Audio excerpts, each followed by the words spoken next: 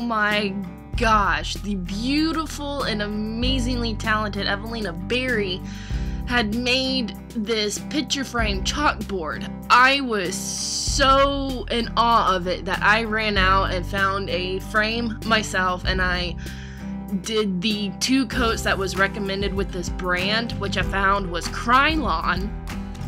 I then let it sit for about 4 to 5 hours, even though it does technically say to wait 24 hours.